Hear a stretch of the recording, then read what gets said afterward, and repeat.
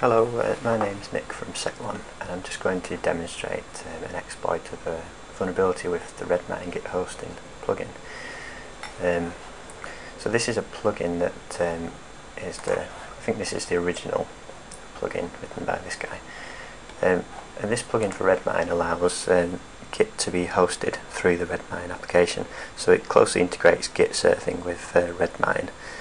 And it's often used by people that just want a simple solution for, like a combined solution for hosting Git and managing all of their users and access to the code bases and stuff within just Redmine.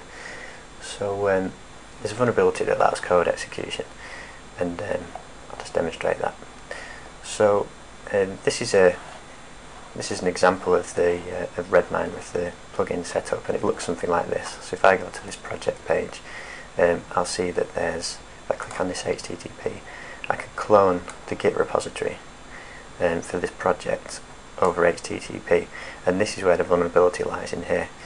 Now, if the project is public, which in this case this is a public project where anybody can clone it, so you might not be able to commit to it, but you can clone it, then you can exploit the vulnerability without authentication. So I'll just demonstrate that.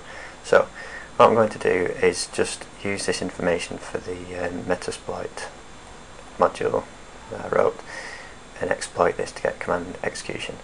So I'm going to use this thing, so testproject.git, that's the important part, and the host and stuff. So if I go to my plugin which I've loaded, if I just put the show option in. So these are the things I've set. So I've set the remote host to that of my Redmine server. It's on SSL, so that port. And this is a target URI to set. So it's the actual, when I do git clone and then pass the HTTP URL, it's this that I use to clone it. So I'm going to stick that in. And also the virtual host, put that in just in case it's hosted on a Apache virtual host or something. Set up my payload. Okay, so I'm just going to, first I'll just check if it's vulnerable. So I'm not using credentials here, so I've got no username and password, so it's an unauthenticated attack. But if the project isn't public, so it's if you have to be logged into to read or commit to the repository, then you can put some credentials in here. Probably a lot of, when people use this, and it's probably used a lot more internally than it is externally, though you might find some outside.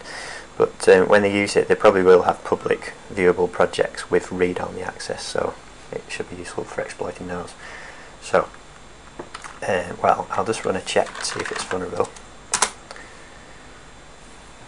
So we just inject a delay to check it. Yeah, okay, so we seem to be able to cause a delay there, so now if I just run exploit. It's opening a shell. It takes a little while usually. Let's just buffer up some commands. Rename, and let's have a look at the IP address of the box. Just wait a little while. There we go. So I've got command execution on that box. So there's the address for Redmine server. There we go. So yeah, so there's a vulnerability. So so this is a plugin for Redmine that adds functionality to Redmine.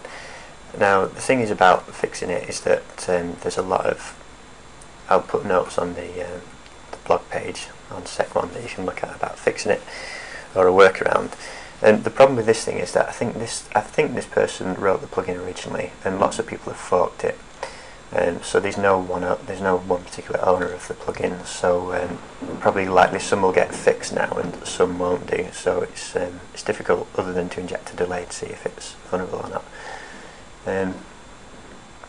Yeah, okay then, well thank you very much.